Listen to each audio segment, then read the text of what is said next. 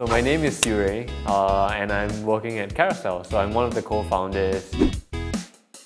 My day is fairly normal. Meeting after meeting with the various teams, I think that's the best part of my job today. I get to work with a really diverse group of people.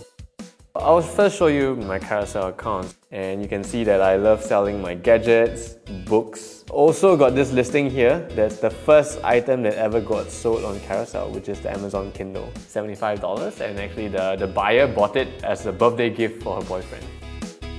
So I've been buying and selling online for many years, so I have this habit of trading things. So you know, when Kickstarter launched the Pebble watch, at the time I backed my friend 10 watches, so 5 each. And it was kind of nerve-wracking. After a year, the still hasn't shipped because of overwhelming demand, but eventually it came and I sold 4 of them, and so this was actually free plus I made a profit. This is my only source of exercise that I get, right? So I have this app called the 7-minute workout in my watch. I used to do it maybe up to 3 times a week, and then it became 1 time a week. Now it's, I think, once a fortnight. If we look at Carousell, right, we often tell people that we are way more than just an app. You know, we would not be a great service without the community that powers it. We even hold meetups, physical meetups, and bring this community together. We've held like this even doggy meetup where pet owners would bring their dogs here and they would do a group photo shoot with dogs. It's really fun. Well, it wasn't my idea, but I wasn't objecting against it.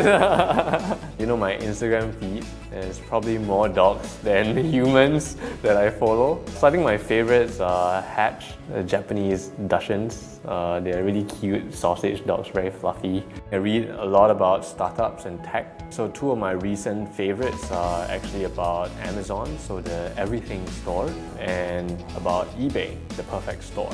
You know, reading through these books, there are so many things that are so reminiscent to how we've built Carousell, a lot of the challenges that they face, problems that eBay had before, and it's actually a happy thing to have had these problems too, because it means that we have a real opportunity of building something as meaningful as eBay. Carousell could be a lot more meaningful and larger in terms of impact moving forward, just because of the sheer number of internet users that are coming online. You're watching Tech360.tv.